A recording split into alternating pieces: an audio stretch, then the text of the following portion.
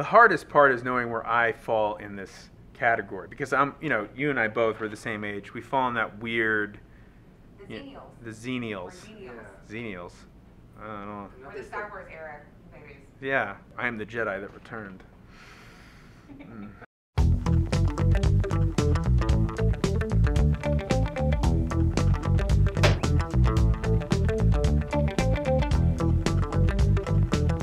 So, I don't know how many of you guys out there that are watching my videos are considered millennials. Honestly, I don't even know if I am considered a millennial. I'm in one of that, like, gray area where I'm going to date myself. I had a pager in high school and then later a cell phone. Like, a weird kind of place. We didn't have texting, but we had instant messenger. I assume that as I get older, I will call myself a millennial and not a Gen X, because that would just make me feel young.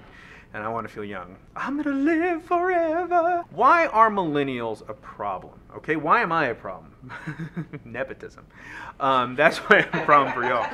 Millennials are not buying, on the whole, original art.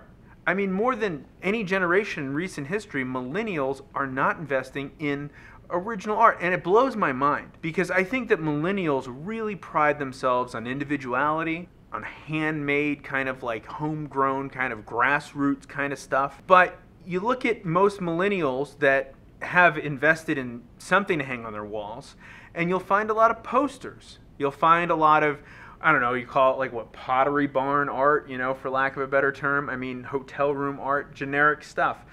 And okay, that's okay, but there is very little value placed in original art. And it's really actually no surprise, because I mean, out of all the generations, the millennials were the first to really get hit with the arts being taken out of the curriculum in school. So there wasn't that education. It wasn't taught at a young age. You got to get them when they're young. So I'm teaching my daughter now, before she can even speak English. She's doing art. She doesn't even know it. She's speaking Spanish, yes. Say, hablo, change my diaper. So yeah, I'm surprised that millennials, who pride themselves on individuality, want to have the same stuff that everybody else does in their home. I mean, that doesn't sound very original to me. And there is actually a step even worse. There are those that have nothing on their walls, and you might be one of them. I mean, even though you watching this are most likely involved in the arts, or at least you know somebody. And have you been in there? It's like the difference between an asylum and a home. Like, bare walls really affect you. I used to go to a lot of hockey games here, the Carolina Hurricanes, and they would do this kind of like behind the scenes cribs kind of style thing where they show you the homes of the athletes. The younger players who are millennials, all I could see is bare walls. It's just, yeah, okay, they're athletes, maybe they're not into fine art, but something on the wall. Do they not understand that when you surround yourself with nothing, that does not invoke any emotion, that does not invoke any creativity, that doesn't invoke any motivation, that will affect your mood, your feeling of wellness and well-being? Now, I used to play a game, and this is, another, like, am I a millennial, or called The Sims. Have you played The Sims?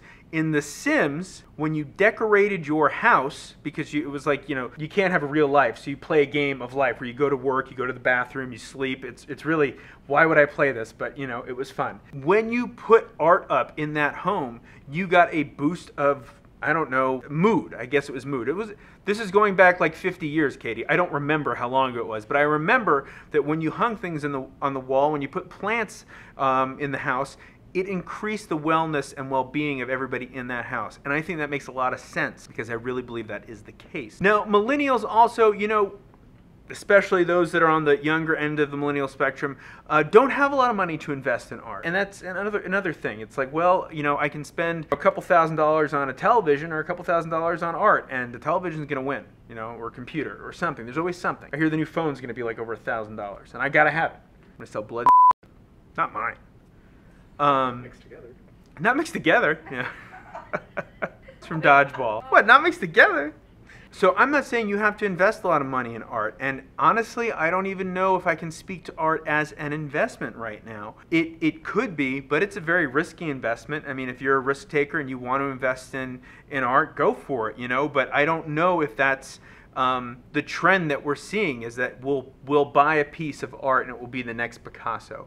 I don't know. But what I will say is, as a millennial, part of the, when I remember the past few years, to this day, those movements of shop local, right? You've heard that, shop local. It's definitely an idea that if you can go and surround yourself with artists, there's always like First Fridays or events in any city. I don't care how small, well, some of the small ones. I don't care how medium-sized it is, let me say that. There are always art events. And you can go and you can meet these artists. You can speak to them. You can actually interact with them and form some sort of friendship, relationship, just acquaintanceship with them. And maybe, just maybe, regardless of if you bond with those artists, you will find something that speaks to you in a way that you've not experienced and certainly wouldn't experience from a poster or, you know, something that is just very kind of generic. I mean, maybe that does help you. I mean, I think it's better than nothing. I do. You know, those bare walls really drive me nuts. But finding an original piece of art, I remember the first time I bought my very first piece of art, I was probably about 23. I was so proud. You know, I didn't spend a lot of money. I spent, you know, about $200, but I found something that told a story to me that the artists, when they were painting it, probably had, you know, something completely different in mind.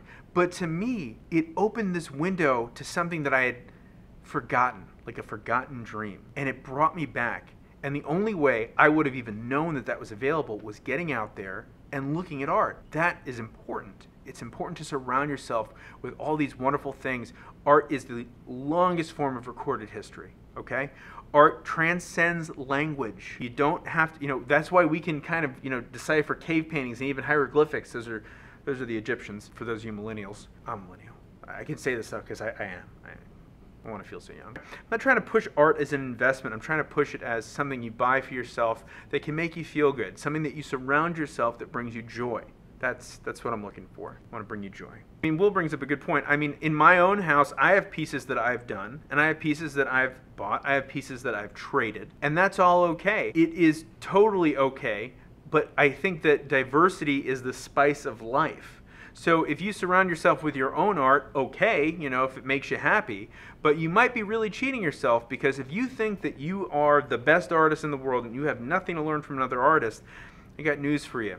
You know, nobody's buying it. Nobody's thinking the same way you are. We are all in this together. This is an artist community, and it's important that we appreciate everybody's work that everybody brings to the table. That is what brings us together as human beings.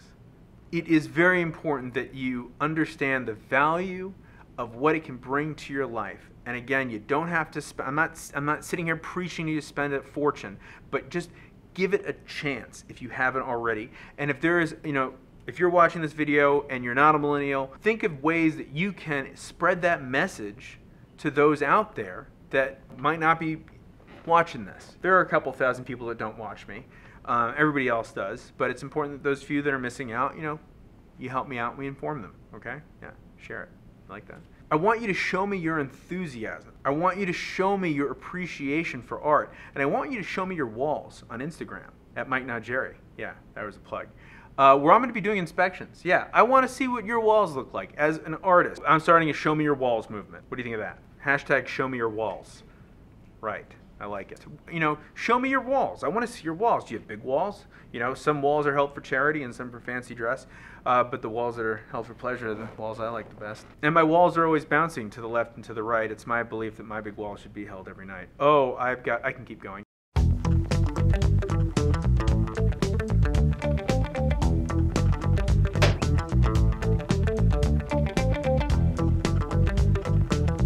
And add me on MySpace at Mike Not Jerry, where I will date myself. Oh boy.